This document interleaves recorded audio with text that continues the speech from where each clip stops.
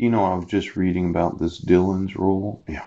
hmm for the origins of this rule, see John F. Dillon. Yeah. Dillon. The Law of Municipal Corporations. There's a doctrine that a unit of local government may exercise only those powers. Yeah. That the state expressly grants to it. Now, the powers necessarily and fairly implied from that grant, and the powers that are indispensable to the existence of the unit of local government. Now, I'm going to have a look at this Dillon's rule. Yes, I personally am. Poop. Because every time you issued a forged document as a city, as a county, Jefferson and Clallam County, yes, uh, and even as a state, Washington State, the doctrine would say that the local government has exercised powers that they don't have. Yes.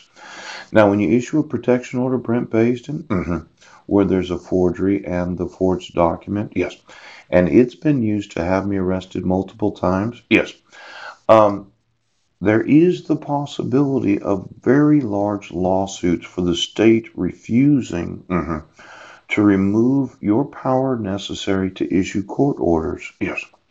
Now, the Supreme Court justices that are very much complicit in your solicitation of crime, so that you can employ prostitutes to come to find out, yes, so that you can move that money from wherever it's going to move from, yes.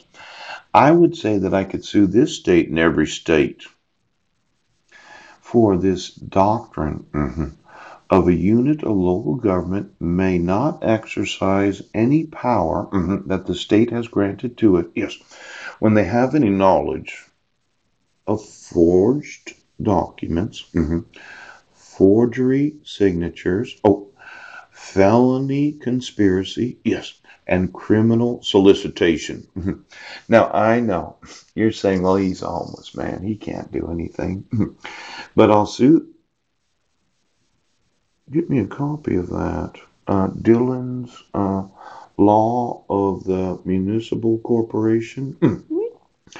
See, you're incorporated, aren't you? Yes. And your county corporation. Yeah. City incorporation. Poop. Municipal corporation. Yes. The thought of you using forged documents to accomplish your crimes. Yes. It does violate your incorporation of municipality.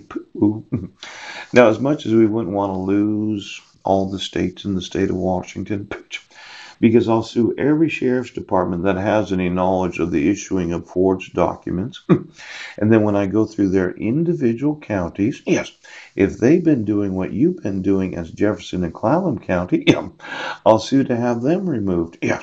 Now, it is quite possible that a state doesn't need counties or cities. And we could just have one big state known as Washington State. And then we could go back to, is it the Organic Act or the State of Incorporation? Let's go here. We might just have one big nation that has one big state, all 50 of you.